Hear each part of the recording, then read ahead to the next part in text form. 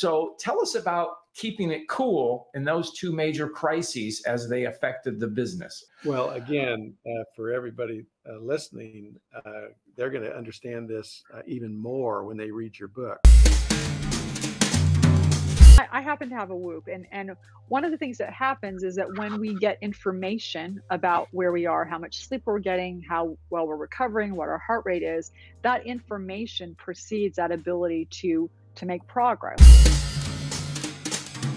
I was going through my books upstairs, and then I saw Marshall Goldsmith's Triggers, and I thought, okay, great, glad to rip this phrase off. I thought it So I need to know how to pivot. And that's why for each one of those 4 elements, I created a buffet of options that anybody could choose from. I love a buffet of options. Buffet of options. Adults like choices.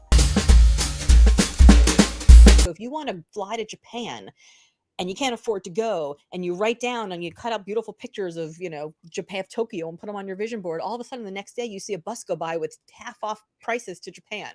Did you manifest that bus into a period? And she said, I love that title and the almost. So where did the almost come from? Well, I just thought of you, John. I mean, there's a chapter called Who Are the Almost? And there's a list of about 10 people, and your name appears 3 times out of those 10, which is like, I don't know what that's about.